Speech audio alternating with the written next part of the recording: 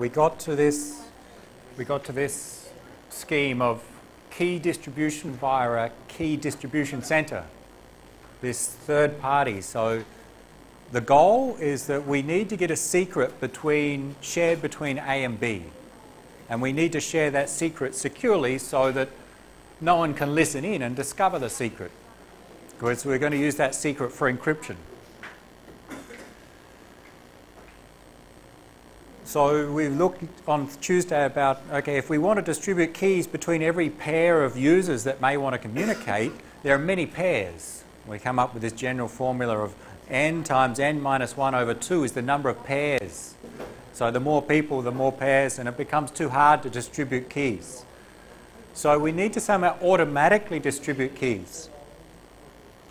And this scheme is one option that we assume first, before any of this, A and B have shared a master key with the KDC.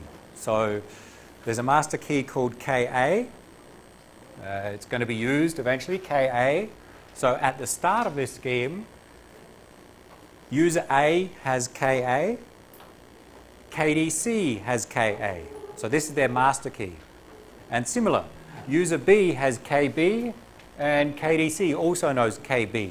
So they've shared master keys to get started. How do they do that? Via what I call some manual mechanism, which is maybe they went to the KDC, physically visited, and they exchanged keys. Or maybe they sent it in a secure envelope, or some form which is via some trusted means of communications. So we exchange master keys. So if there are 100 users in our system, there would be 100 master keys in total. The KDC would know every master key. And we call the KDC a trusted third party. They're not involved in the communications between users, but all users must trust it because they have all the master keys. If you have the master keys, you can do anything you like. So once we've distributed the master keys, then we follow these 5 steps, which automatically distributes a session key. So A wants to communicate with B. To do so, they both need to know some secret. Instead of using their masters, we use a session key, and in this scheme we call it KS. So the aim is that both of them know KS. The first 3 steps, and these can be implemented by software, so they send some packets across a network. KDC is a server, uses A and B as some computers in the network. So A wants to communicate to B. So first what happens is that A sends a message to KDC saying, I am user A, my identity is A. I want to communicate with B, so the identity of B, and some nonce value, N1. Think of some random value. For the purpose of identifying that the response is going to relate to the initial request. So we can keep track of that the next one, message 2, is going to contain the same nonce value. It's in here somewhere, N1. So when A receives the second message, it knows that this second message is a response to the first message, like a sequence number. So we can keep track. So we send this to A with the meaning saying, I want to communicate with B. Can you please generate a session key for me or for us? So we send this message to KDC. KDC generates a session key, KS, creates some random key, KS, and then sends this response back. And if you look close, you can see there are 2 parts, 2 encrypted parts. The left side is encrypted with KA. The right side, so this concatenation operator, is encrypted with KB. The idea is that the left side, encrypted with KA, is intended for user A. And what it contains is the session key. So when user A receives this and they decrypt, they will learn the session key. And it contains the values that user A sent to the KDC, just to confirm that this session key is for this request that you just made. Okay? In case we make multiple requests over some period of time, we can keep track that this response is specifically for this request. So that first, or that left part, when it's received by A,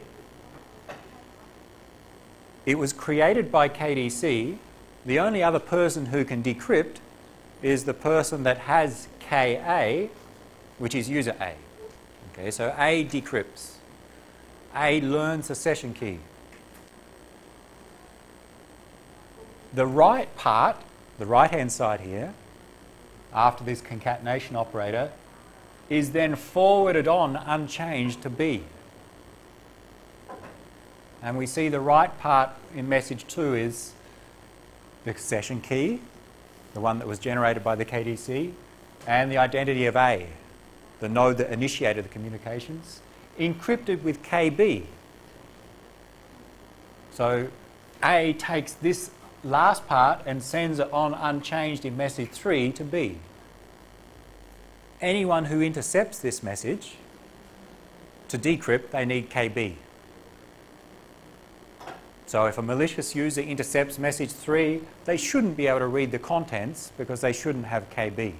If they did, we've got a bigger problem, because KB should be a key known only by B and the KDC. A sends this on to B, B decrypts. Now B knows KS.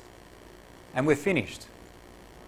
Finished in that both A and B know the session key, and that was our goal, to get a session key between A and B. The last two messages are just a means of authentication to confirm that none of these are replays. It's not a malicious user sending message 3, it's actually user A. The idea is that message 4 is B saying, did you really send that? And message 5 saying, yes, I did. That's the intention here. Because if B sends this message 4 to A, but A did not send message 3, maybe someone malicious sent message 3, then when A receives message 4, it would not respond with 5.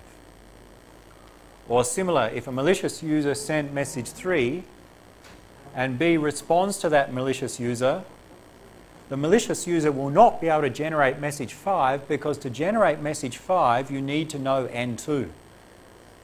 And the only way to know N2 is to know KS. And we're assuming that KS has been encrypted with KB, so no one else should know it.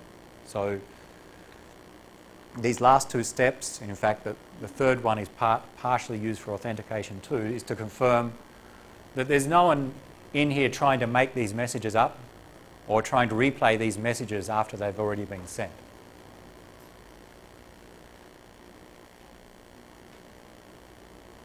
So now A and B know KS, and a session key we use usually for a limited period of time. So let's say A wants to download a file from server B. So they want to download a file, so they go through these steps. They contact the KDC, they get a session key, and then to securely download the file, they use that session key. When the download's complete, maybe the session's complete, and maybe in 5 minutes' time when they want to download another file, they could go through this procedure again and generate a new session key. So the session key is used for a limited lifetime. To follow this principle, the fewer times you use a key, the less chance an attacker has of discovering that key. So that's a common principle that we use. Don't use a key too often. So change keys as often as possible. So I would never ask you to remember this exact scheme. Okay, so in the upcoming quiz or exam, I will not ask, okay, draw this picture. But if you look at past exams, you'll see questions like, here is this picture, and answer some questions about, well, what does this mean? What's the purpose of step 2? Or what can an attacker do? Why can't an attacker see KS? So explain what's happening based upon this scheme, or similar schemes.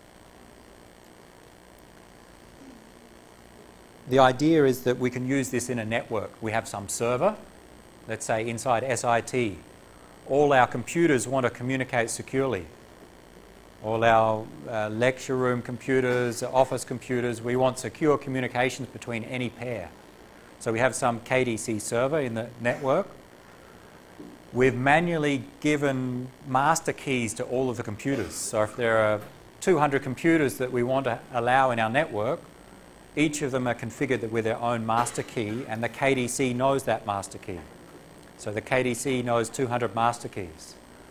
Then when one computer, A, wants to talk to another computer, they follow these 5 steps. Obtain a session key, encrypt their data for that session, and then maybe 5 minutes later or 1 day later, they may repeat that procedure. So it can be automated inside the network. So it's especially used inside organisation networks when encryption is needed between computers inside the network.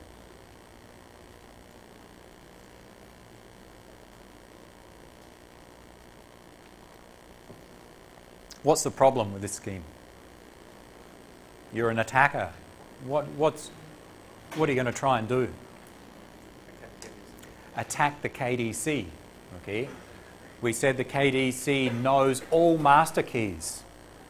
It also generates the session keys, so it knows the session keys. So if someone can compromise the KDC, they can learn everything. So the security of the whole system depends upon the security of the KDC. So if it's a server in our network, and someone can get physical access to that server, then the system is not secure. So you need to protect the KDC both network-wise and physically.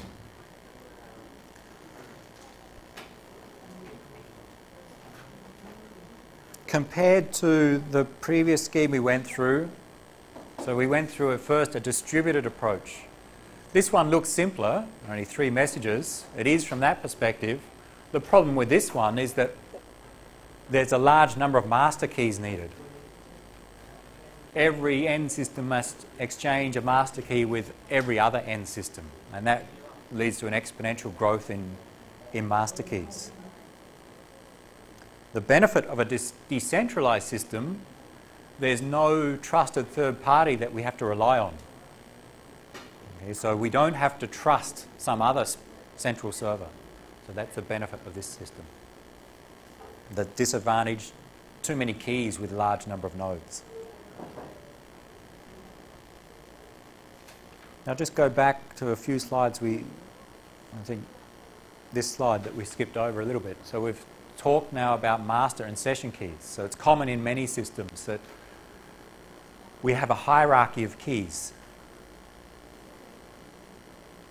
We use master keys to exchange session keys.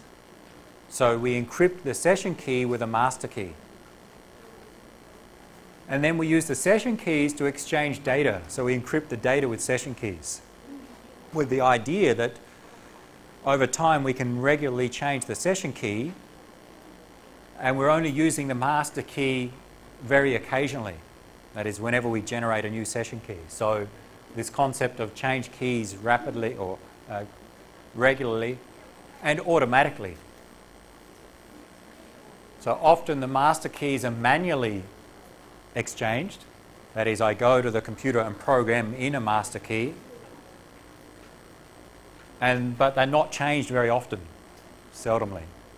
Whereas session keys, which are used much more than master keys, are automatically exchanged across the network because we can encrypt them with the master keys and changed on a regular basis because we use them a lot. How long do we change keys? So what's the key lifetime? The shorter the lifetime, the better it is for security. Again, the fewer times you use a key, the less chance it is for the attacker to find the key. That's the concept. But if we change the key too often, every time we change key, we need to go through a few steps. So if we're using this scheme, every time we want to change a session key, we must send these 5 packets through the network. So we cannot do it too often, otherwise that overhead of communicating will be too much. So we need a trade-off.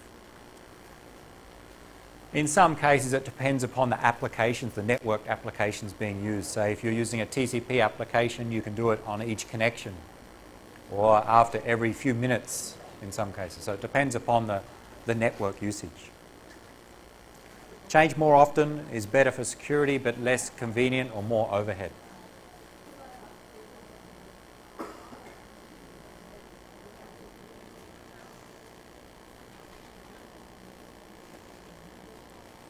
One more slide. You can extend this concept of a key distribution center of having multiple KDCs. So one KDC for our campus, another one for Rangsit campus, and then another higher one up in the hierarchy that is used for distributing keys between those KDCs. So you can have a hierarchy of KDCs.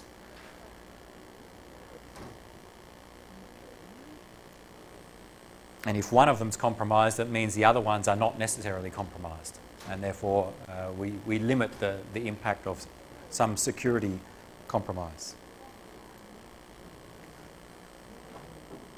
So this is two examples of how to exchange, if you see the heading here, symmetric keys using symmetric key cryptography.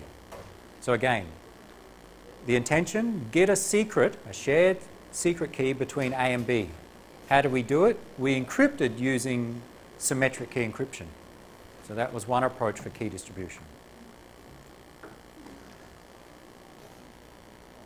Any questions on the KDC? A key distribution center. Yep. The format is known, so they know that first comes the ID of identification of A and then B, and they're concatenated, and they know that every ID has this and that many bits.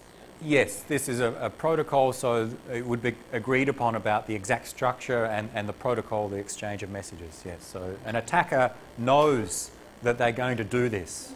So you need to what can an attacker do given this knowledge? And the attacks generally related to, well, can they send a fake message and try and fool them? Or can they replay messages which were sent in the past to try and cause some disruption? And the nonces help in those cases, because if you can keep track of the messages that you've dealt with in the past, like if you think of N1 as a sequence number, if you receive a replay of this message, then you can discard it. Or if message 3 was replayed by a malicious user, then the fact that the malicious user wouldn't be able to send back 4 and 5 correctly would mean that it would be detected. So yes, everyone knows this scheme, the format of the messages, but because we're encrypting with these master keys and doing this extra steps of checking, did you really send this, finding attacks is difficult. You see any? That's a common exam question. What can you do to break this scheme? A different nonce, that is, in which one? In the first step. Yep. Yes. A malicious user could send this message, but then it would be encrypted with KA. So a malicious user receives a response. What do they gain? They cannot gain KS because it's encrypted with KA and KB. So they could receive a message, but you need to think, well, what do they gain from that? They shouldn't be able to gain KS because it's encrypted. It's encrypted here and here. IDs are known. IDs like an address of a computer, an ID of a user. So IDs are generally known. Yep.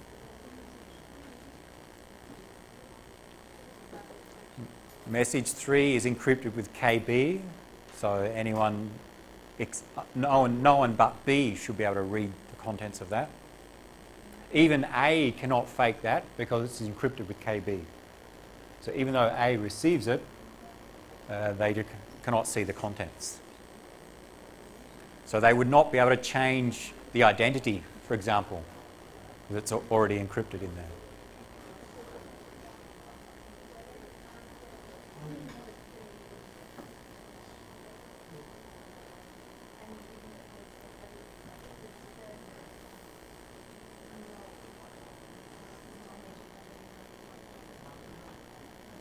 Let's look at some other ways to distribute secrets.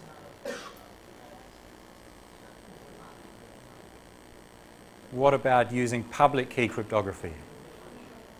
So I want to get a secret from me to someone else. We cannot send the secret across a network. We must encrypt it. So use public key cryptography to encrypt that secret and send it. So distributing symmetric keys, shared secret keys, using, I said asymmetric encryption, which is public key cryptography. Asymmetric is public key crypto. I should change the title. Just another name. Remember, public key crypto. Let's have a test. Okay.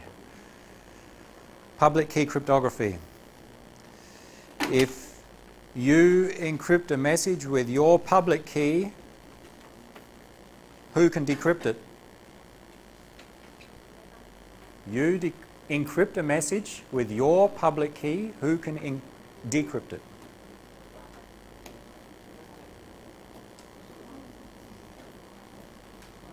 Hard one to start with.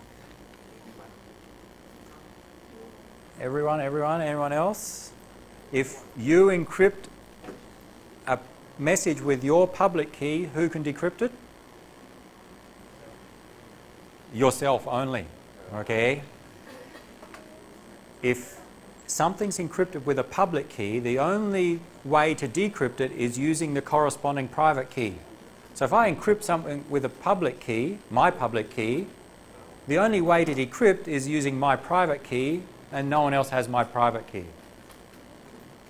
So just remember the ordering, or the fact that if you encrypt with one, you can only decrypt with the other. If you encrypt something with a private key, your private key, what's the purpose of that? Verify for a signature. If I encrypt something with my private key, who can decrypt? Everyone, okay? Because you need my public key to decrypt, and everyone can have my public key. It's public. So what's the purpose of that? It's used for signing. Since it decrypts with my public key, it means it must have been encrypted with my private key, means it must have come from me because only I have my private key. What another combination? If you want to send me a secure message, what do? A confidential message. Encrypt it with RSA, and which key in RSA? You're correct. Which key in RSA? Public or private? You want to send to me a confidential message.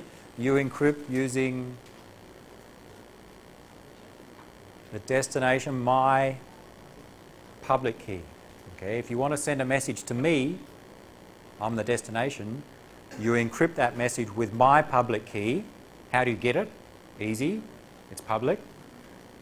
You send it to me. The only person who can decrypt is me because only I have my private key. Okay, so that's the other common scenario. What's the fourth one? I think the fourth one, like the first, will not make sense or not be used. So encrypt with your own private key for signing. Encrypt with the other person's public key for confidentiality. That's how we use public key crypto. So, easy. Use it to distribute secret keys. I want to send a secret to you. I will encrypt with your public key. Send you the encrypted secret. You can decrypt it. So we can use public key cryptography.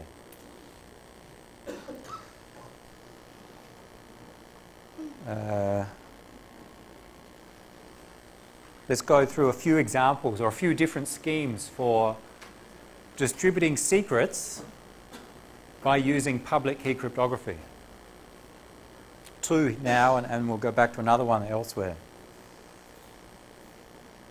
Why don't we just use public key all the time? Because it's slow. So why do we want to distribute a secret key when we could just encrypt with the public key all the time? Because encrypting a large amount of data with public key cryptography is relatively slow compared to symmetric key cryptography. So in practice, we want to use symmetric keys. So a common use of public key cryptography, asymmetric encryption, is exchanging secrets. First approach. One way. We need to exchange a secret between A and B. So, easy approach. A sends a message to B saying, here's my public key. I'm user A. So, public key of A and identity of A. B chooses a secret key, generates KS, and encrypts it with the public key of A and sends that back encrypted to A. Because KS was encrypted with PUA, only A can decrypt, because only A has the private key. So here's one way.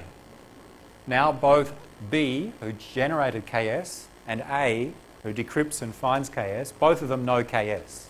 That was our aim. Draw a picture that attacks that scheme. On this slide, on your blank slide, draw a man in the middle attack. Use your knowledge of what, and the name suggests, let's say there's a user C in the middle. What can they do to defeat this scheme? So the scheme is, I want to communicate to you, I send you my public key, you choose a secret and encrypt that secret with my public key and send it back to me. That's these two steps. Now, what if there was someone in the middle who could listen into the messages and modify messages? What can they do to defeat this scheme? Draw it.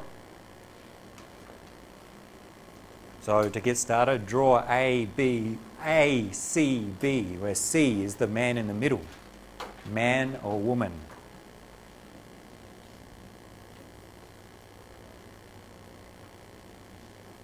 Draw A, C, and B. That won't help you.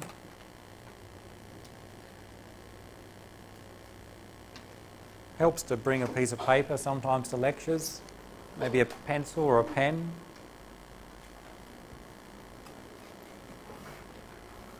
So draw and think, if A and B follow this procedure, what could you do as a malicious user in the middle to fool them? Good. Draw C in the middle of B and A to get started.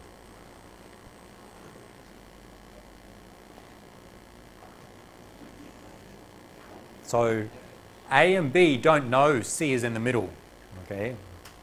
They don't know. They send these messages, but C is trying to do something to learn the key, learn KS. What can they do? Does D know anything about A? A and B are computers. So they don't know anything about each other? What do you mean, know anything? Would it make a difference? It would be ID A or it would be ID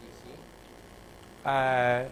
Try, see what happens. What if they replace the public key of A with public key of C? Try, draw it, and come up with a scheme for doing it, okay? Generate an attack. Yeah, you can do different things, but try and see if it's successful. I want to see some pictures. Yeah. Sorry? Will B send back to C? Possibly. Yeah.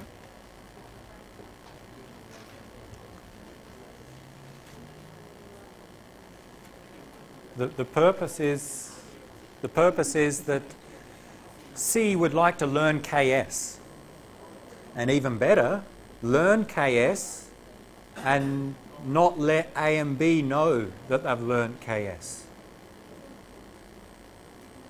So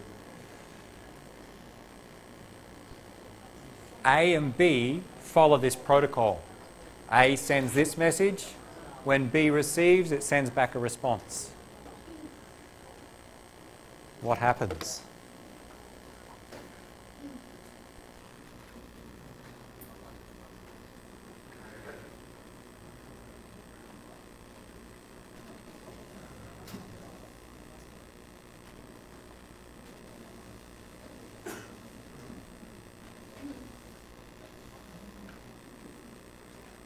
And in this case, we have a man in the middle, C.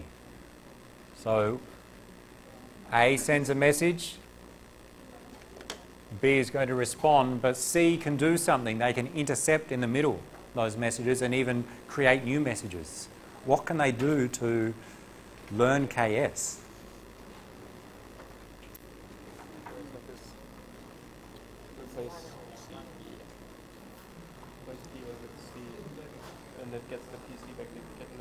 This is looking good. I think a few people have got the attack. Look, A follows the normal procedure of sending PUA IDA to get started.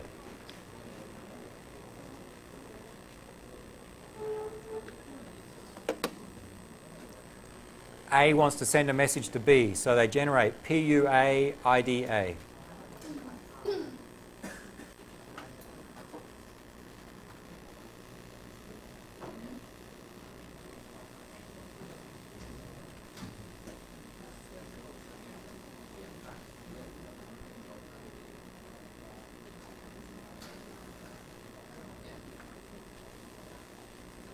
They send that. That's the normal procedure according to this protocol. But our man in the middle, C, intercepts. Before it gets to B, let's say A is a computer here, B is a server somewhere else. In between that path, C receives this message and changes it before they send it on to B.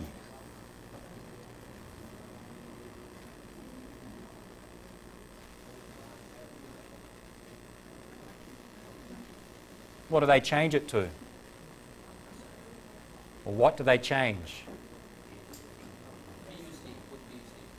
PUC.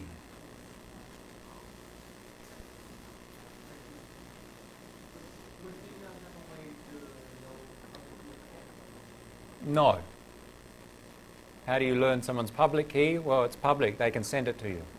That's what this scheme was. We'll come back to some other ways later, but we'll see this game doesn't work in some cases, and that's why the attack's successful. But this way of learning the public key, A sends the public key to B. C, the malicious user, changes it from PA to its own public key, PUC. Sorry, it changes PUA to PUC. What ID? ID A. Of course, you don't change that. So think the ID is someone's name or address, but we change the actual public key. So B receives this, gets a message. Here's a message from A, and therefore it should contain the public key of A. But in fact, it contains the public key of C. B doesn't know that because the public key is just a sequence of bits. How do you know whose it is? Based upon the identity.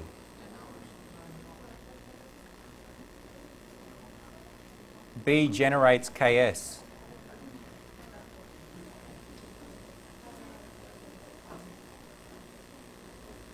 And sends back a reply.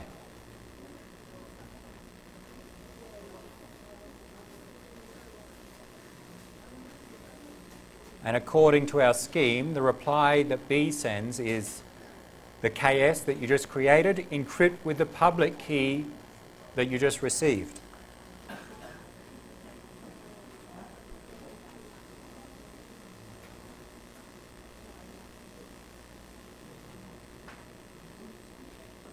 The public key of C in this case.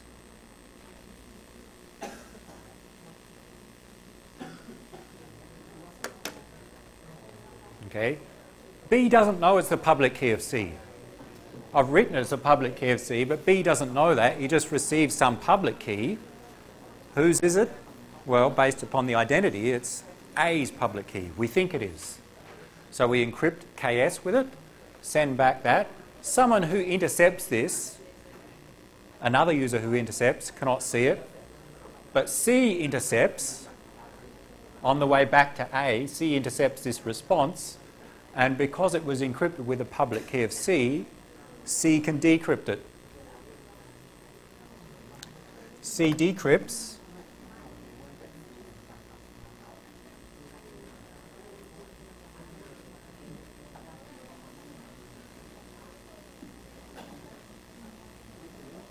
and when they decrypt, they learn KS. Because C has the private key of C, they learn KS. What's next?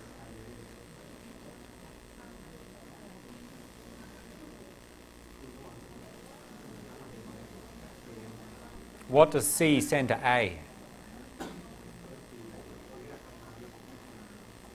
What does C send to A?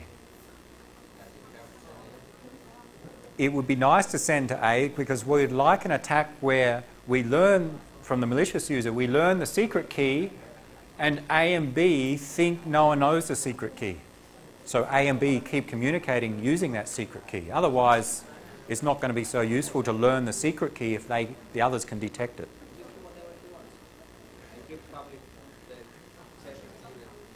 Give him whatever he wants is not enough, because if we give him the wrong value, he will try and encrypt data and send to B, and they'll quickly detect that they've got the wrong key. So, correct. Don't give him whatever he wants. Give him the encrypted session key. Not whatever he wants, what he wants. He may want something else. Okay, you're correct. Encrypt with a public key of A, KS.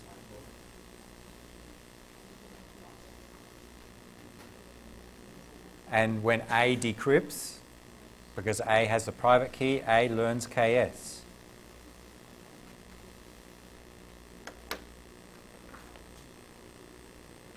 So from A's perspective, they sent the first message. What do they receive back? The expected message, because it decrypts with the private key of A and they learn KS. So A knows the session key. From B's perspective, the other user, they receive the request. Public key and identity, they create a session key and they encrypt it and send it back. And they get no error messages later, so they know KS. But from our man in the middle, C, by doing these changes, changing the public key to its own, decrypting and learning KS, and then encrypting with PUA, which of course is public, C has learnt KS and A and B don't know that. A and B still think everything's okay. So now A encrypts their highly confidential data and sends it to B. Everything that's sent between A and B using KS can be decrypted by C. So our man in the middle can decrypt everything. So the scheme's not so good from that perspective. The attack is easy. In practice, this attack requires someone to be able to be in the middle and intercept and modify packets.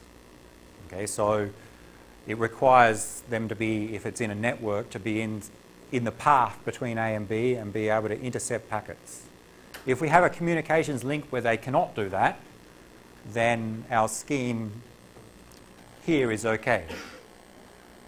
So it's only useful if the attacker cannot modify and insert messages. Some networks that's the case, but in the public internet you cannot assume that. So it's not secure in large networks or in the public networks. How do you improve? This is another way.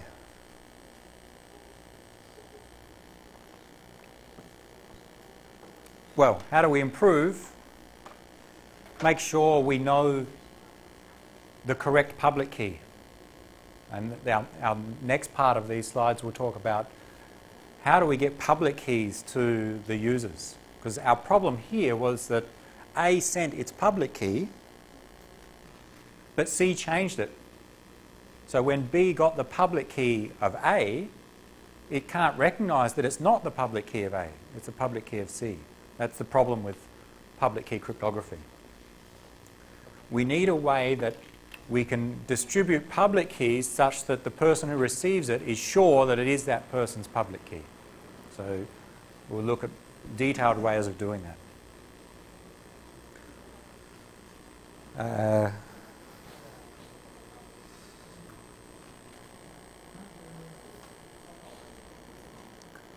Before we go on to this other one, and actually we won't spend much time on it, the next topic is how to distribute public keys, and we see that's a challenge in public key cryptography, so we'll spend some time on that. But let's go back to public key cryptography lecture notes. I think you have it at the front of your handouts. Let's try another scheme. Close this one.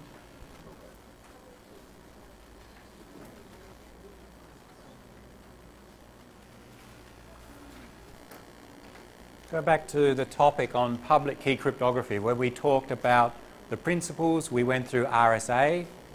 Remember RSA, that we take our message to the power of E mod n and decrypt, similar. There were some slides we skipped. One was called Diffie-Hellman key exchange. We're going to go through that now.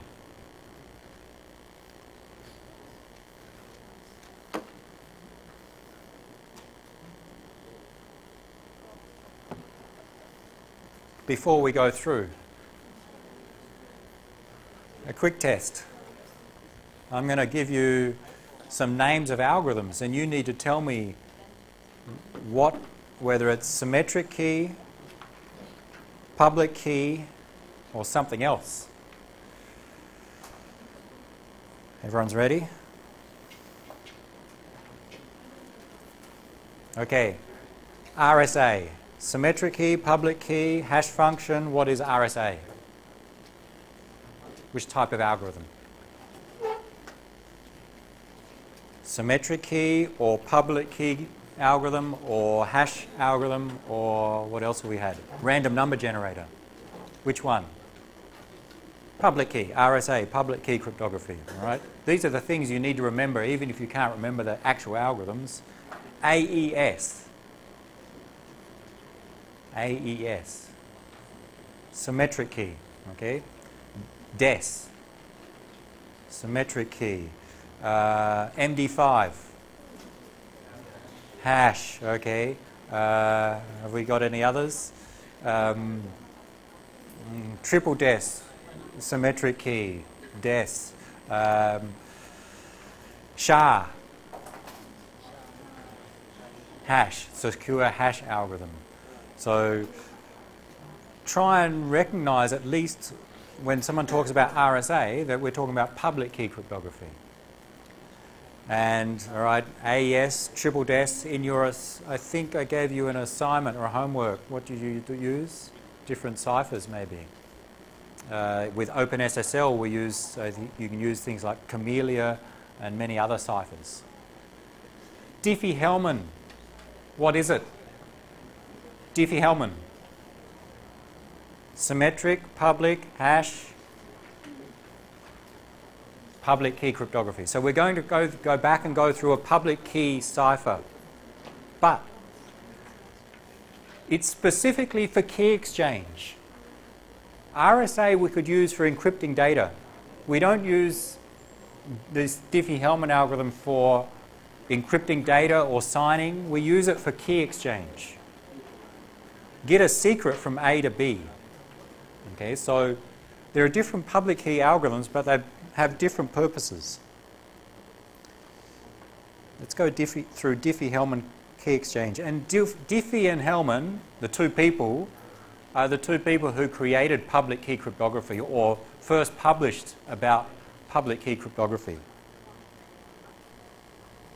So back in 1976, they proposed public key crypto systems, and their algorithm, or the one we'll go through, is an algorithm for exchanging a secret key.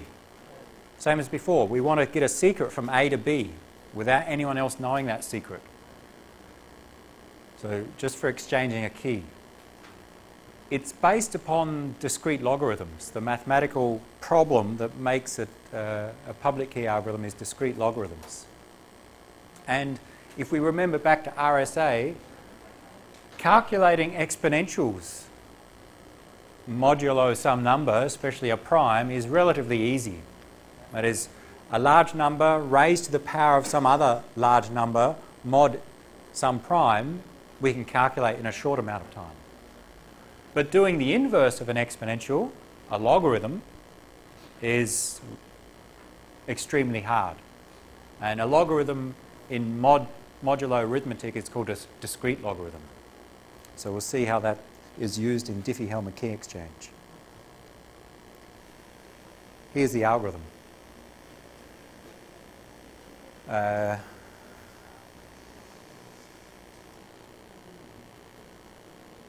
We'll go through it by using an example with some small values.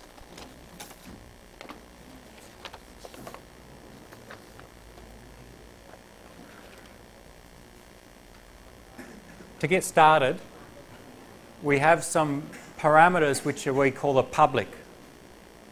Globally public means everyone can know these values. Q and alpha in this algorithm description. Let's choose some numbers.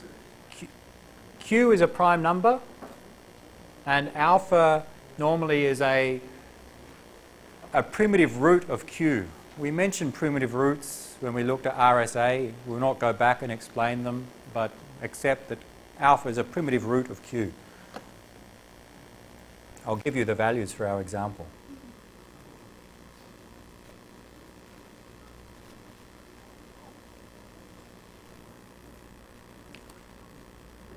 So we have A and B. They want to get a shared secret, KS, or some secret value between them that no one else knows. They start with some public values, Q, and let's choose a value, a prime number. For our simple calculations, I'll use a small number, and alpha, a primitive root of Q, and 3 is an okay value. And they're public values. Everyone knows them, including B, and later including an attacker. Alpha, not A.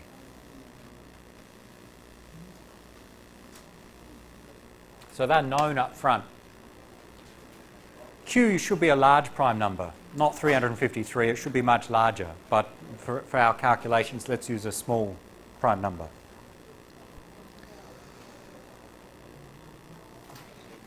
So, the steps. User A selects some private value we'll call XA. Should be less than Q.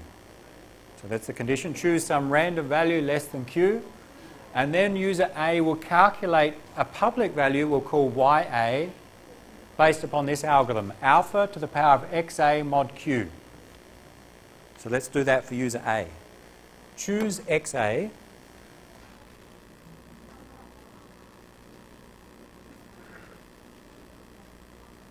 So select some XA. And I will select as user A, because I've got the numbers, 97. Just a random number less than 353. Fine.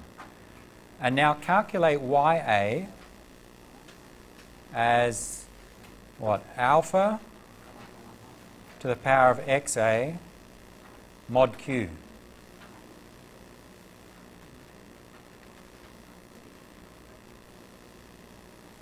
In our case, alpha is 3.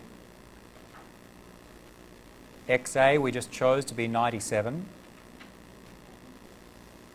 Mod the known Q 353. We'll go through the steps and then analyze it later. Which is, anyone with a calculator?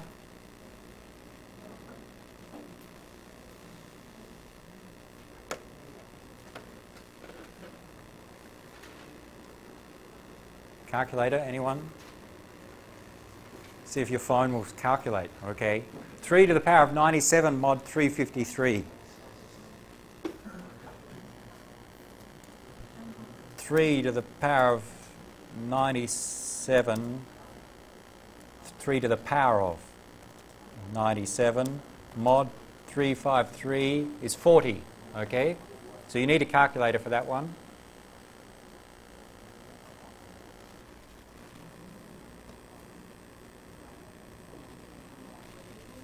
But even with large numbers, when we deal in practice with very large numbers, computers can calculate that in reasonable time.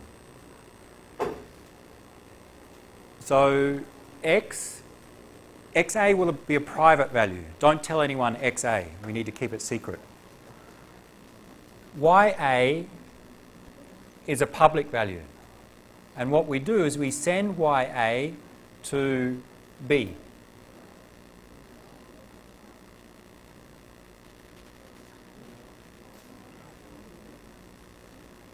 So let's send it. So we send a message from A to B, where we say, okay, YA that I've chosen is 40. In fact, at this point, we could also send alpha and Q if B didn't know them. Because again, they can be public. Anyone can know the values. Alpha is 3, Q 353. Sometimes B will know in advance, otherwise we can send in a message saying, here are the values that you should use. B receives. Now B follows the same steps. It chooses some X and calculates some Y using the same steps, but of course we'll choose a different X most likely. They choose a random X less than 353. B, let's say, chooses XB equal to some random number of 233.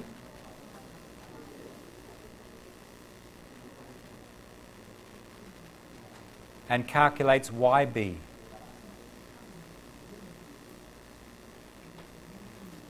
I'm using lowercase. Same way.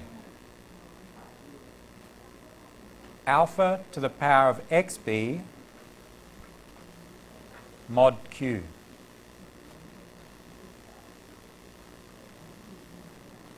Same alpha, 3, XB 233, the chosen value, mod 353.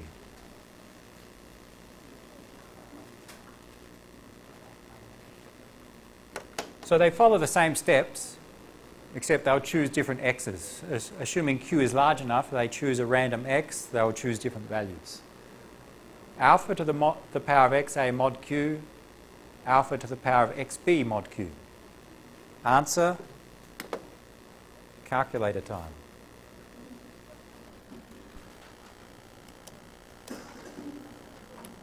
Three to the power of 233 mod the same 353, 248.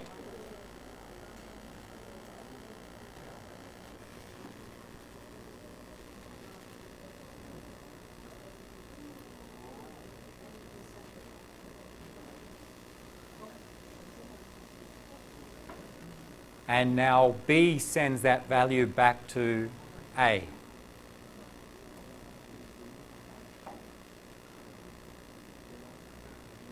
Actually, before we can send it and then calculate, but B will send the message back, and then B calculates a new value. So we've just gone through, we started with two public values, Q and alpha. X generates a key. Sorry, A generates a key, selects X, calculates Y. B follows the same algorithm, selects X, calculates Y. They exchange their Y values, and then they both go through this calculation to calculate this K. The Y you received to the power of the X you chose, mod Q. Let's try. We'll do it from B's perspective first.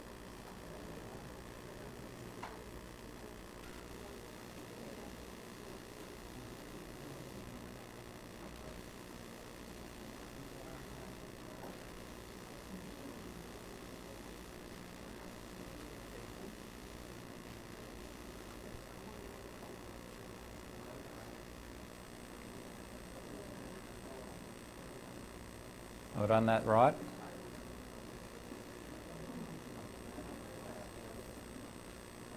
Let me just check. Okay. we're going to do this step of, we've done B generated YB. They're going to send that back. And then B, this last step, K equals YA to the power of XB mod Q.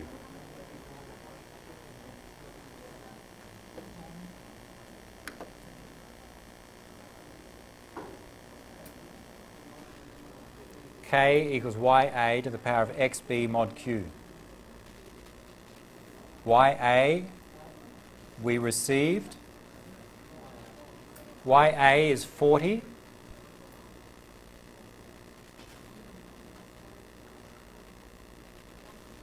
XB we chose as 233. Mod the same Q, 353.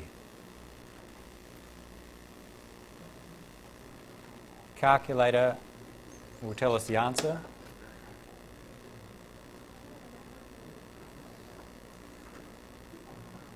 (40 to the power of 233 mod 353).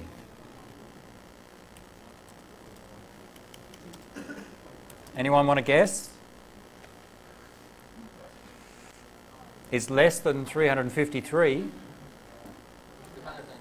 160.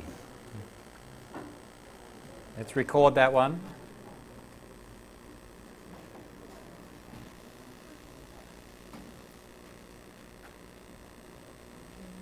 So user B has calculated K to be 160, and we send back our Y. So YB we calculated to be 248.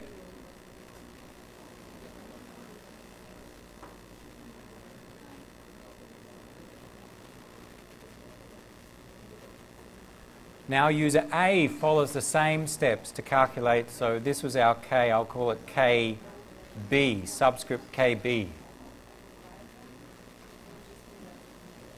K subscript A.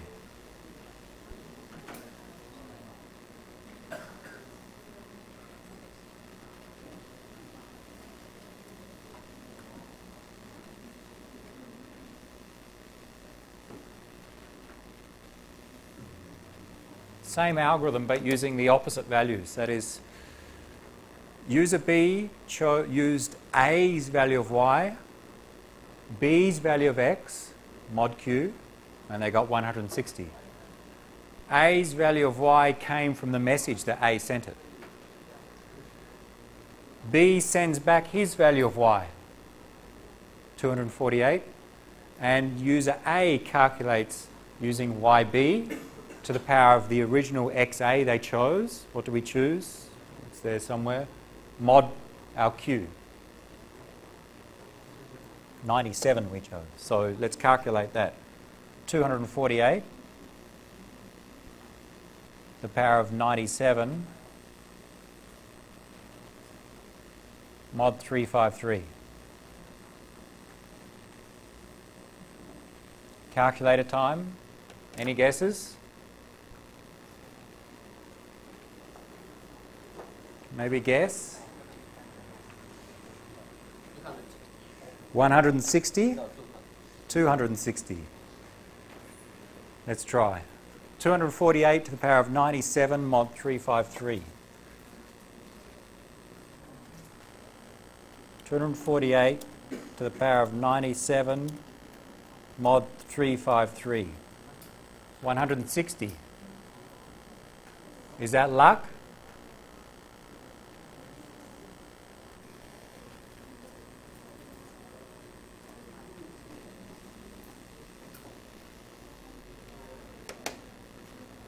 We'll show that it's not luck. That's the design of the algorithm. They'll always get the same number here.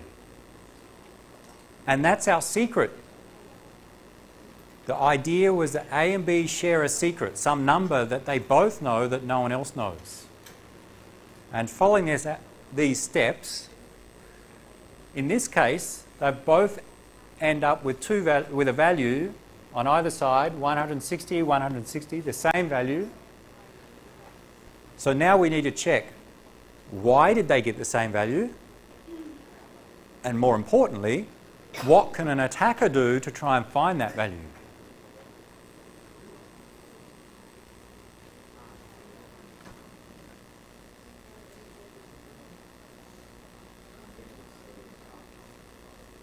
So just go back to the top. A and B, they both know Q and alpha. That's public. Everyone knows. A selects a value of X, calculates Y, sends their value of Y, and in this case alpha and Q, to user B. User B chooses an X, some independent value, calculates his value of Y, and sends that back to A. And in the meantime, B calculates his value of K, 160, and when YB is received by user A, they calculate their value of K, and they'll get the same value. Why do they get the same value? Let's quickly look at that.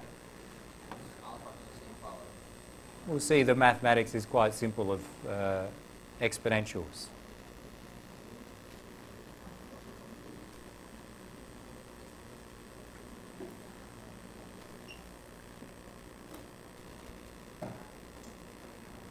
What steps did we go through, for example? What did user A do?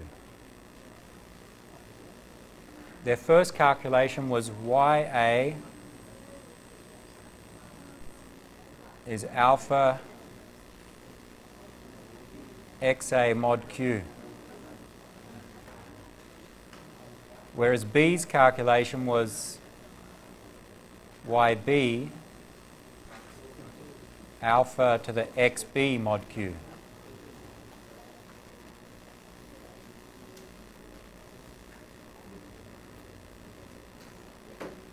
And then A's calculation, when they received YB, they calculated what? K, I have to remember, K to the power of YB, K equals YB to the power of XA mod Q.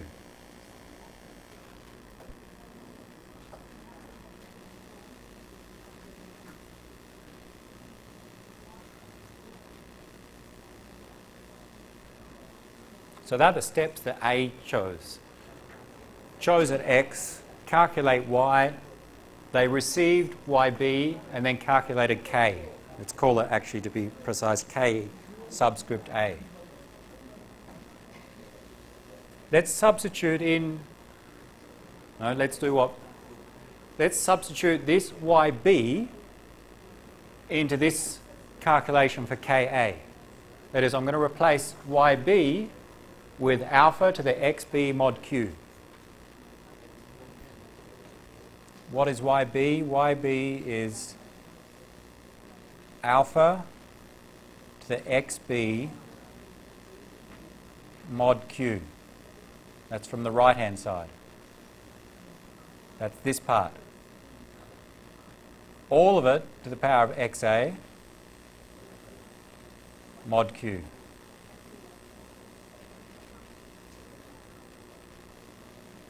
When we simplify, what do we get?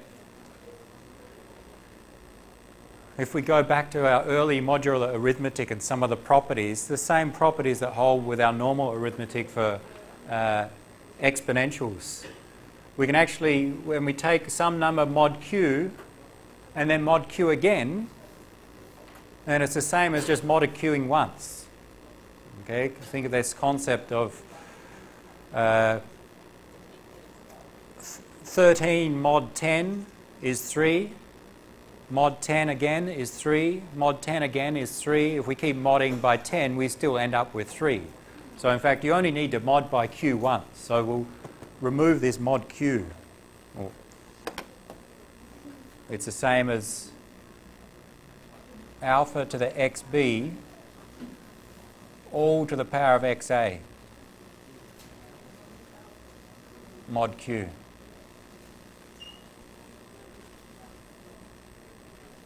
And alpha to the XB all to the power of XA is the same as alpha to the XB times XA.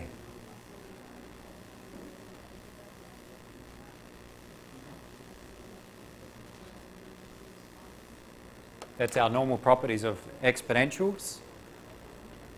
2 to the power of 3 all to the power of 4 is 2 to the power of 3 times 4, or 2 to the power of 12. So this is Ka from A's perspective. Now do the same for B.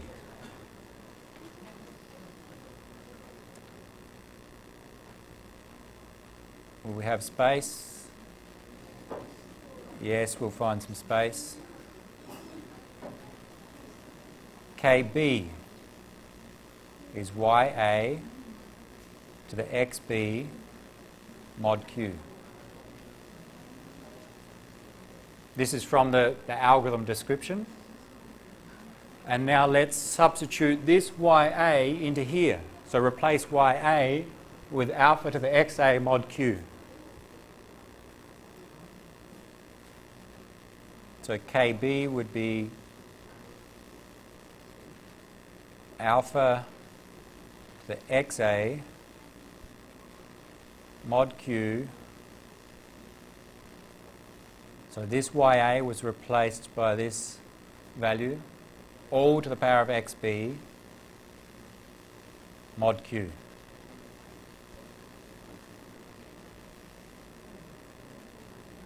The same simplifications apply. We can remove this mod Q.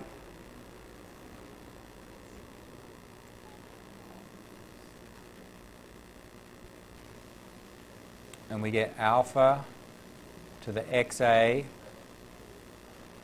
all to the power of XB mod Q. And again, that becomes alpha to the XA times XB.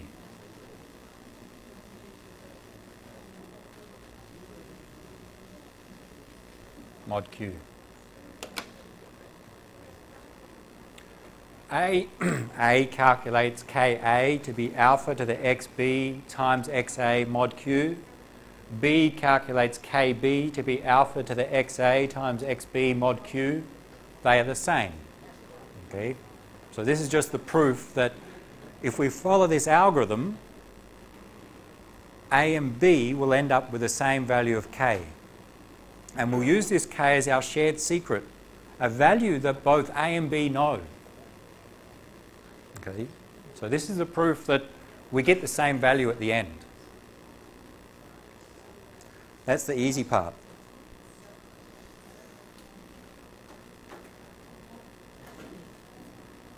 Why is it secure?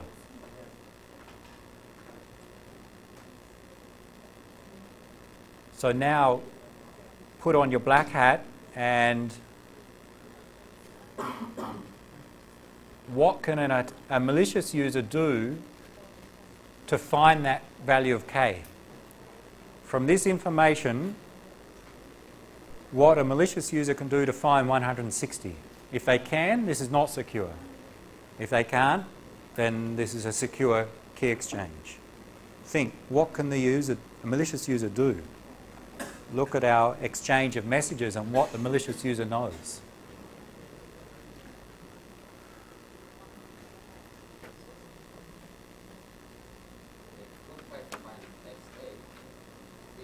Okay.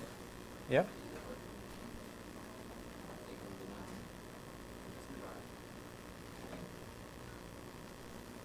In our exchange, let's look at what the malicious user knows. So,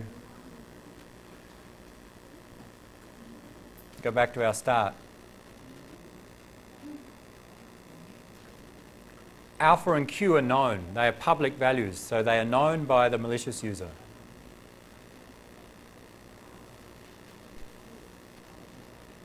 Those values are known. So we'll list them in a moment. XA was chosen by A and is kept private. So the malicious user does not know XA. YA was calculated and sent across the network. So assuming the malicious user can intercept, they can learn YA.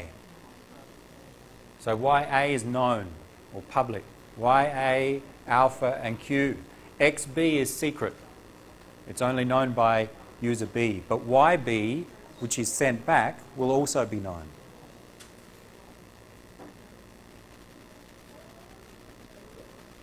So YB can be discovered by the attacker. So given those values, what can the attacker do? Let's try.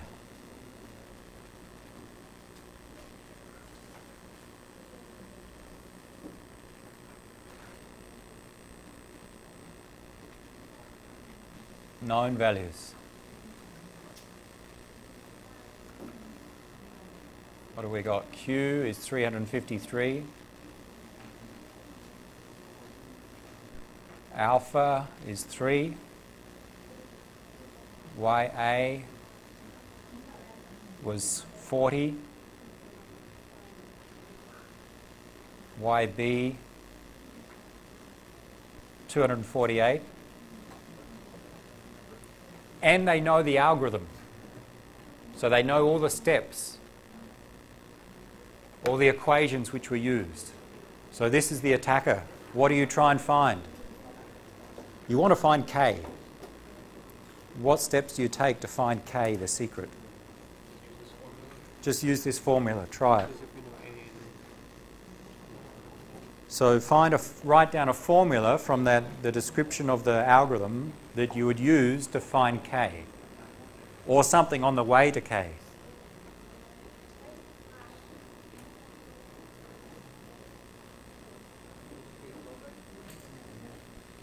Eventually we'll need to do a discrete logarithm.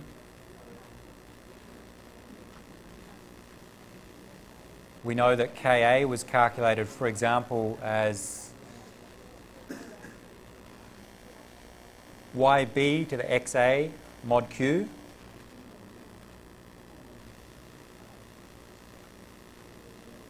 So the attacker knows this.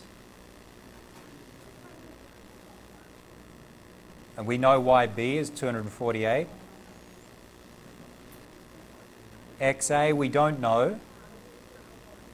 We know Q.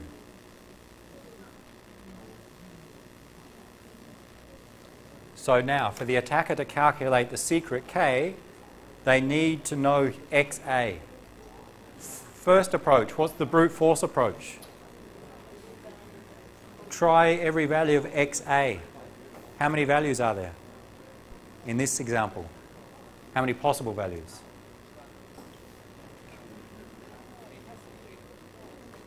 XA was chosen to be less than 353, so there are 353 possible values. So here, if we know XA, we'll get K. So you could try all possible values, 0, 1, 2, 3, up to 352, because it was less than. Okay, so that's one approach. How do we stop that attack? Make sure, instead of using 353, use a very large prime number. Therefore, trying a brute force in that case would take forever. So to stop such an attack of trying all the XAs, just make sure the prime is large enough. 353 is not large enough, but when you've got hundreds of bits, you can make it large enough. So how else can we find XA? If we can't do a brute force? Look at the algorithm. Where's XA used?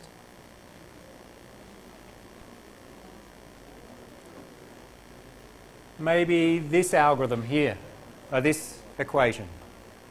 YA equals alpha to the XA mod Q.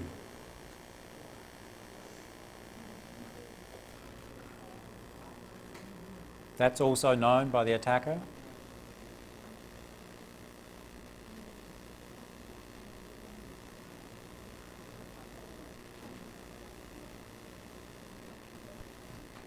YA is known, it's 40. Alpha is known, it's 3. XA is unknown. Q is known.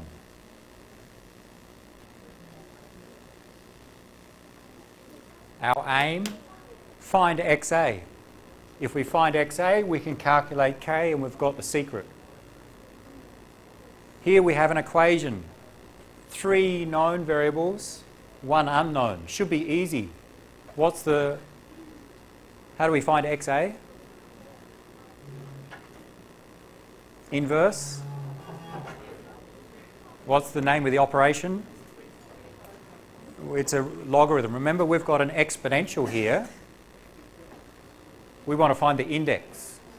So, given an exponential, find the index. It's a logarithm.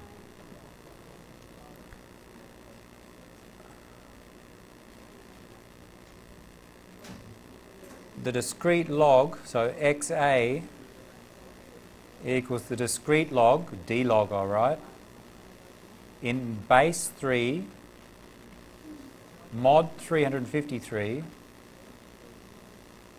of 40. That is, what number do we raise 3 to, what power do we raise 3 to, and mod by 353 to get 40? So a logarithm, but with modular arithmetic. So if we can solve this, we find XA. Once we know XA, we can calculate K, and we've got the secret. And if we remember back to this public key cryptography, we said discrete logarithms are one of those problems. If the numbers are too large, are large enough, we cannot solve it. Okay?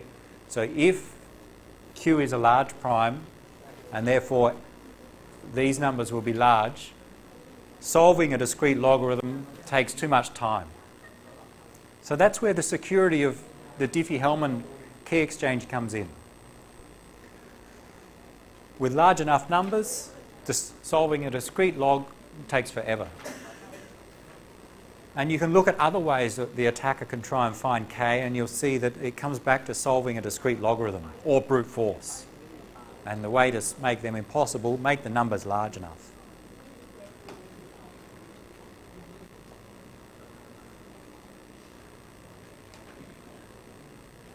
You can try, from B's perspective, try and find XB, and you find it's the same problem.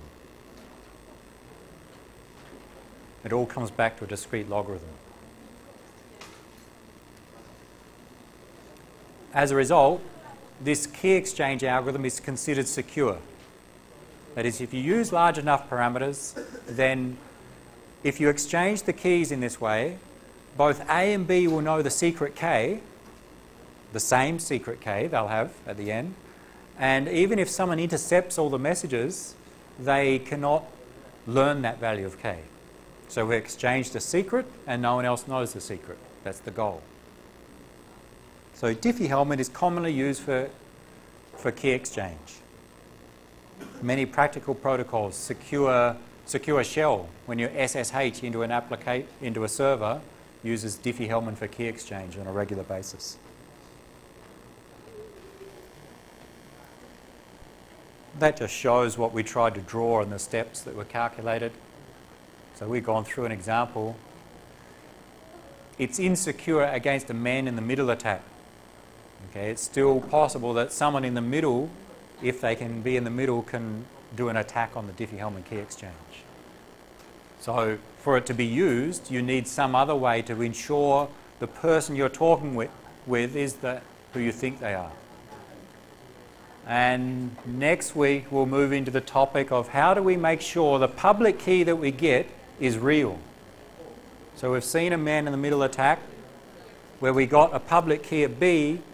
We thought it was A's, but it was C's. So then the question is, how can I make sure if I have a public key, it is of that person? It's not someone else's. And that will lead us to public key certificates. So we'll look at that next week. And we'll see certificates are used in secure web browsing. So we'll lead to that.